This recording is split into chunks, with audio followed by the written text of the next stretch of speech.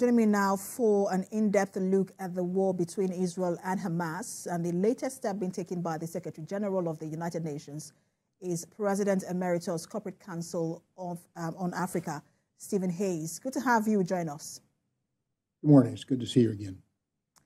Now, this is more or less the UN chief pushing the panic button, and it's the first time he's doing so since taking office in 2017. How necessary was this? In the context of what's going on in Gaza? Well, I think it's essential.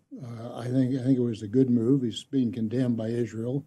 The U.S. hasn't made its position clear yet, but the fact is that people are dying in great numbers, and it is becoming a humanitarian crisis. In fact, it already has become a humanitarian crisis. When about 2/3 of the people killed are women and children, the confirmed number of deaths have exceeded 15,000. I've heard that this could move to 75,000 over time within the next month or two. So it clearly was absolutely necessary to make that call. Well, some members of the council have also expressed support for humanitarian ceasefire, but the U.S. is opposed to it. It has said it only benefits Hamas. The U.S. is a veto-wielding member of the council, so how is the vote likely to go? Well, I don't know. I think you'd have to say that the U.S. is likely to continue its support of Israel, but it also could abstain, which would also send a strong signal that something needs to be done, that the Israelis need to change posture somewhat. It's hard to say. I would guess personally that they'll probably continue the support of Israel, but they could abstain. But with election campaigns already started in the U.S., will the Biden administration want to take the risk of going against Israel if that vote arises? Well, no U.S. administration would probably go against Israel at any given time. I think that though it's less of a risk now because there's a growing concern in the United States of what's happening with the women and children and with the civilian population. But again, I think certainly Biden will calculate that carefully.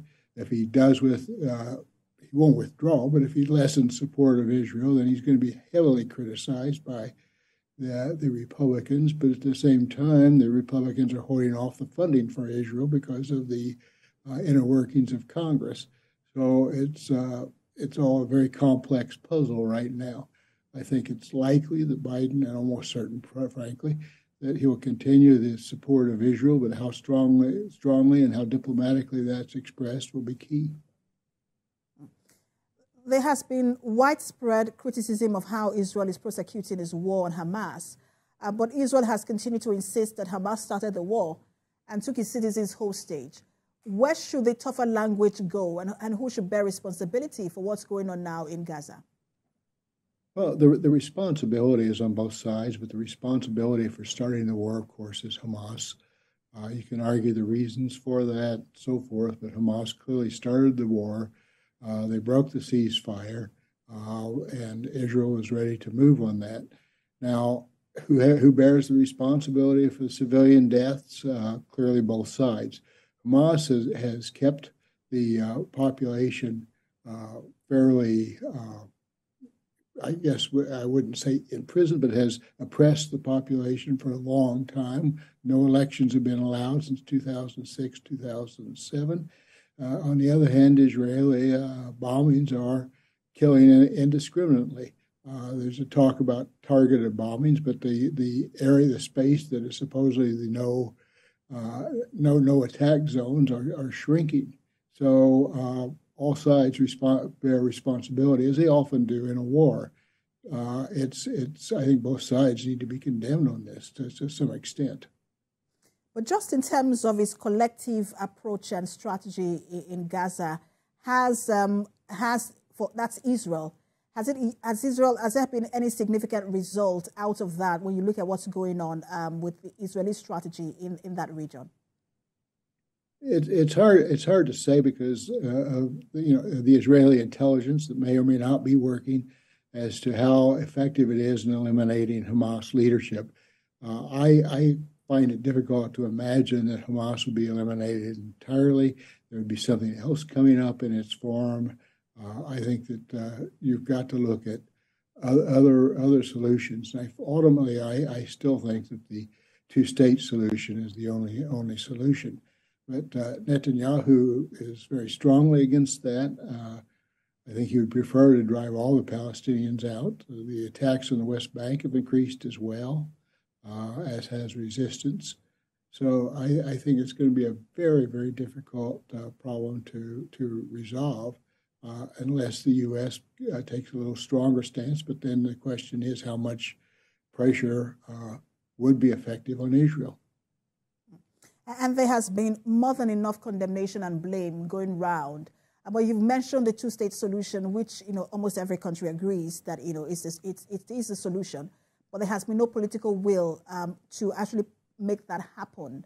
And I just wanted to ask, even with the devastation in between Israel and Gaza, whether it's in Israel or in Palestine, whether this war itself presents another opportunity to make or to put that back on the table and ensure that it happens. Well, I think it does. I think definitely does. I think people are, the region's tired of it. The United States is tired of dealing with the issue as well. They've been fairly apathetic, frankly. They've certainly say the right things about a two-state solution, but they've done very little on that, including failing to recognize the Palestinian Authority officially. So it's been a difficult way, but I think it clearly puts the two-state solution back on the table. Ironically, I think has strengthened the U.S. stance in the Middle East. I think they had a very weak position starting this war, but they and Qatar have risen to be more effective interlocutors in this. Now, whether that can continue remains to be seen. We'll see how things play out and progress in that region. Thank you so much for talking to us. Always a pleasure. Stephen Hayes, the President Emeritus, Corporate Council of Africa. Thank you, and always an honor. Thank you.